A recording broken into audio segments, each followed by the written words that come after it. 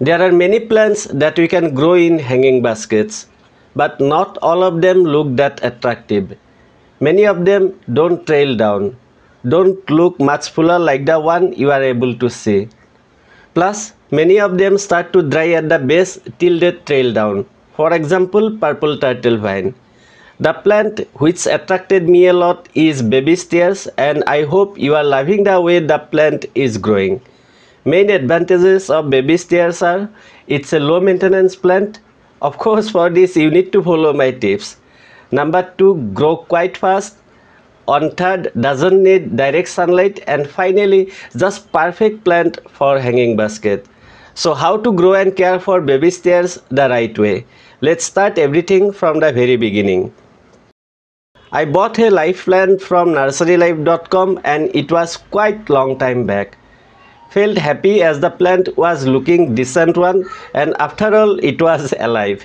Not all time it happens, and many times we get dead plants while ordering online. I am not trying to blame the sellers. Many times plants actually die during the transit time. After getting the plant, somehow I neglected it for few months, which is really bad, I know it. I just kept the plant on the top of a 8-inch pot, and within few months it was looking like this. Though there was beach soil in the 8-inch pot, the plant did not produce any roots. Maybe because it was too deep and light was unable to reach that part. My plant is really struggling, and that's why, so let's report it immediately. Every steps are important, so please don't skip anything, and you are also going to see the complete updates. Step number 1. Use a very good and well-drained potting soil mix. For this, I took 50% coco peat, 25% perlite and rest 25% vermicompost. Wanted to make the hanging pot very light, and that's why I did not use any normal garden soil. Step number 2. Using a pot where depth is around 4 inches and it's around 8 inches wider. Enough for a single plant, or in fact you can also use somewhat smaller pot. Please don't think about too much drainage holes at the bottom. Having one drainage hole is more than enough. You can see many holes in my pot, as in the previous year I have used the same pot to do something like this. Step number 3. This is optional, but it saves lots of time.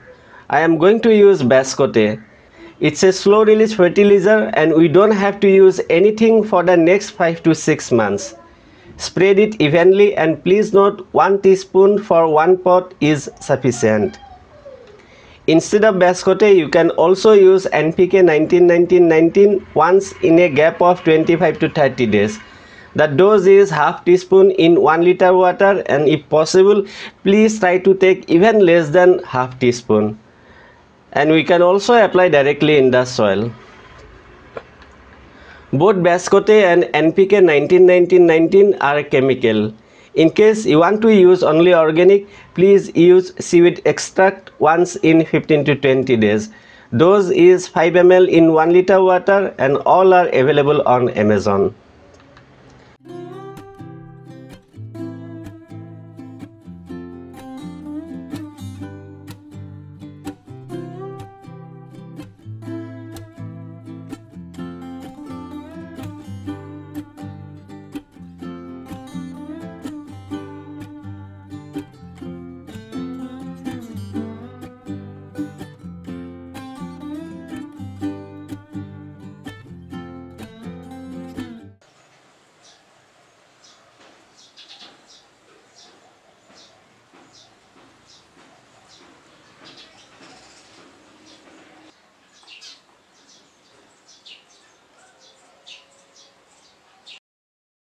Step number 4. This is an update after 45 days. Looking nice, isn't it? Well, there is a problem. The problem is some of the new growths are getting burnt, and it happened as it was exposed to the direct sunlight for around 1 hour. From today onwards, I am going to shift the pot to some other place.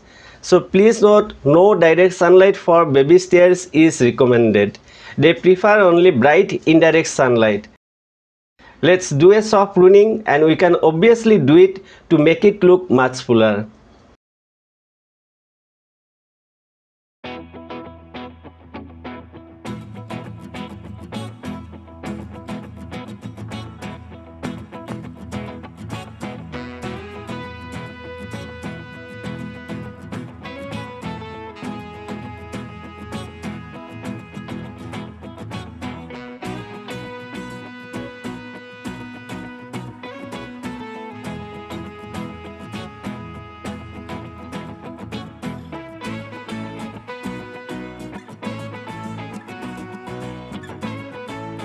Step number 5. What about watering? They don't prefer soggy soil at all, and ideally we should water only when the topsoil is dry. The stems or vine, whatever we call, are very delicate and rot too quickly. As it's summer, I water almost daily, but in winter I would do once in 3 to 5 days. At any time, if you get any doubt about watering, there is a thing that you can do. Leave the pot to determine its weight. At early stage, you may find it a bit difficult to know the exact requirement, but do it couple of times before watering and after watering. Eventually, you would come to know when to water. I still do it for many of my plants. Step number 6. Did I miss anything? I don't think so, but still, if there is any, please feel free to let me know by commenting below. In case you love growing plants that need only bright indirect sunlight, I think you should grow orchid. Looks difficult, but it's not. Trust me. You can check out my next video and find out the simplest method to grow orchid with updates.